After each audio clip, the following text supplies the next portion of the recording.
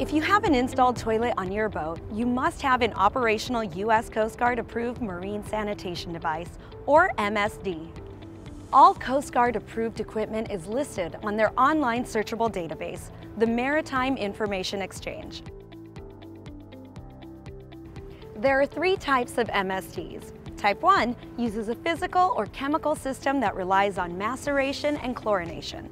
Type 2 uses a biological or aerobic digestion system.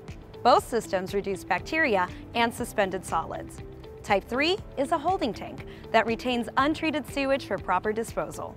If your boat is 65 feet or less, you may install a Type 1, 2, or 3 MSD. If your boat is over 65 feet, your installed toilet must be a Type 2 or 3 MSD. Type 2 MSDs are usually found on commercial vessels. We encourage you to never discharge sewage overboard. Did you know untreated sewage from a single boat toilet contains the same number of harmful pathogens as 10,000 flushes from your toilet at home? This is because waste from your home is processed by a sewage treatment plant. The waste from your boat is not.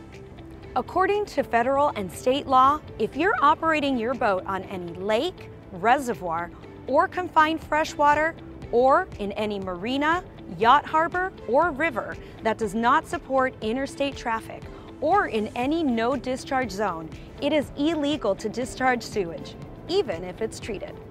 It's also illegal to discharge raw sewage in state waters 3 miles from shore or in any national marine sanctuary.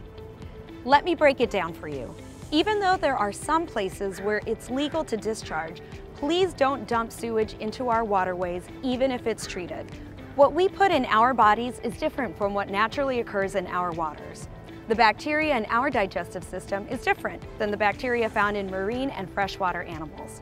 Our human bacteria can cause diseases in the fish and shellfish we enjoy, making them unsafe to eat. Also, when we discharge sewage, we're adding nutrients to the water, which is like adding fertilizer to your landscape.